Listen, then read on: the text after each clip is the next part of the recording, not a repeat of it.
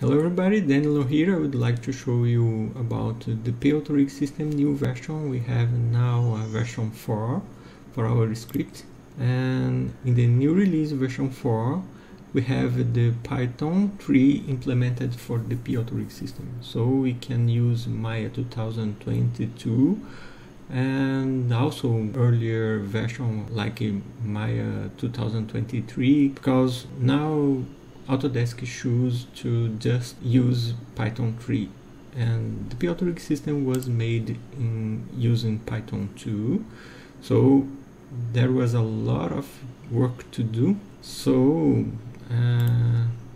we can continue using the two systems in the same computer. I will show you a little about this.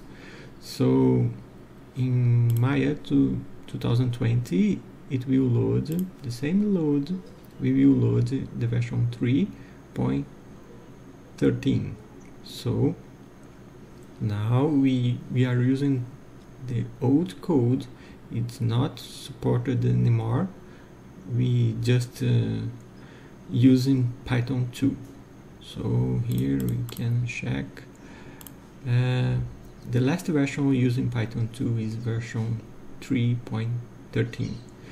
So if we try to update this, it will just let us know, okay, if you use a new version of Maya, you need to download it again from the GitHub. So you can check here GitHub and download the last code and install it manually.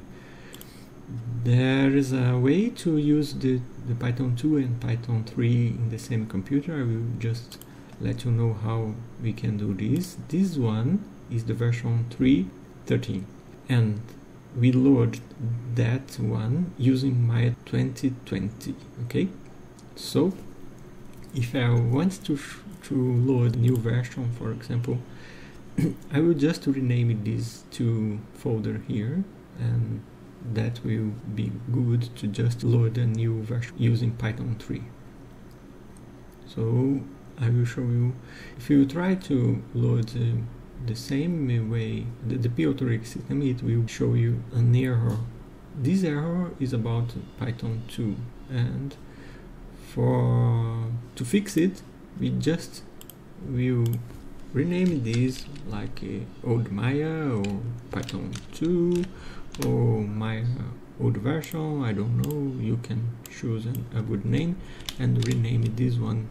That's the version 4 for the dpAutoRigSystem. So we can just load again, and we have the new version 4, working well for Maya new version. Okay, there is something we changed in the code.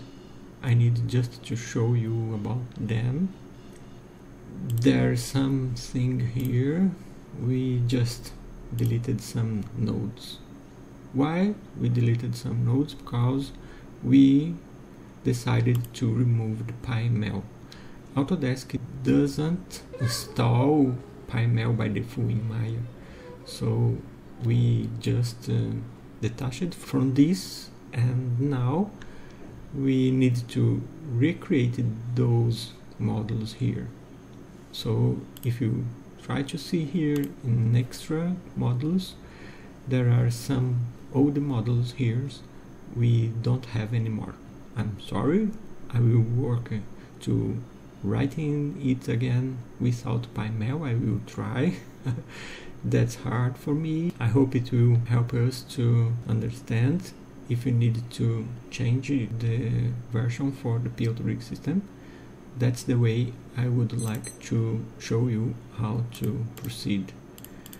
Thank you. Let me know if you have any questions. Thank you very much. Bye.